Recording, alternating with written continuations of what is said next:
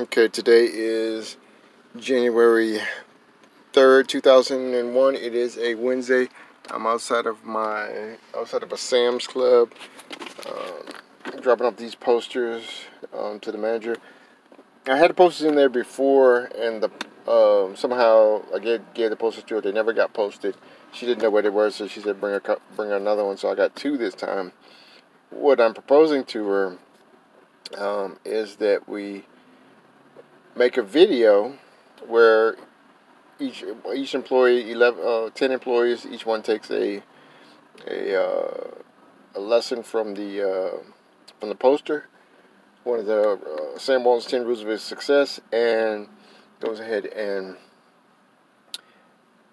we do a video and throughout the store, and then we'll see, share it with Walmart and see what happens. So it's just an idea. I'm gonna pitch it to her. What else has been going on? I I've never mentioned before, I reached out to the Richardson Group a long time ago about, they had some issue with their owner slash founder, said some derogatory things in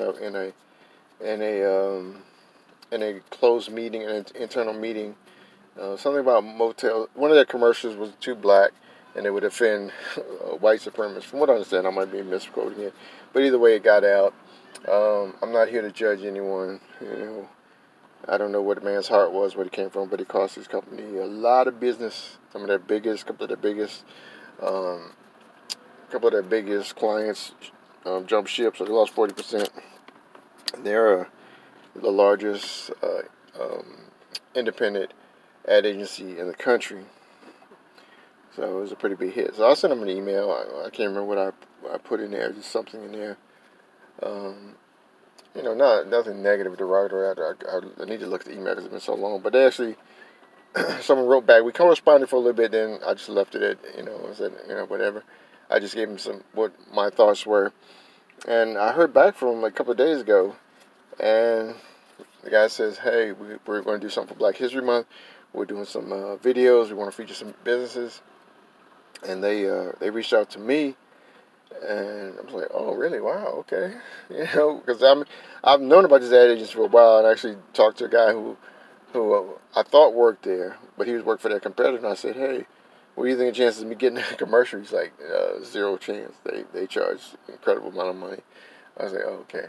So here's my opportunity. So we did a Zoom call yesterday. I told him about my business, and after the call, I was like, you know what? I'm probably not what they're looking for because I'm so small. And I told the guy, I was like, hey, I appreciate it, but if you guys want to go another direction, I understand.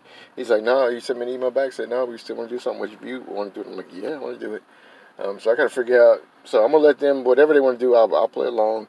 Once in a lifetime opportunity, because they do big ads for major corporations, and here I am getting an opportunity to do something with them. So it's just, God's favor. God's blessing me. Alright, so I'm going to go drop these posters off. I'm going to try to go up to TCU tomorrow to drop off some frogs. Oh, I'll talk about that later, about the diversity thing. Alright, let me go drop these off. And while I'm inside of town, I'm going to run some errands for my mom. And then get ready for my trip to TCU tomorrow. Alright, I'm out.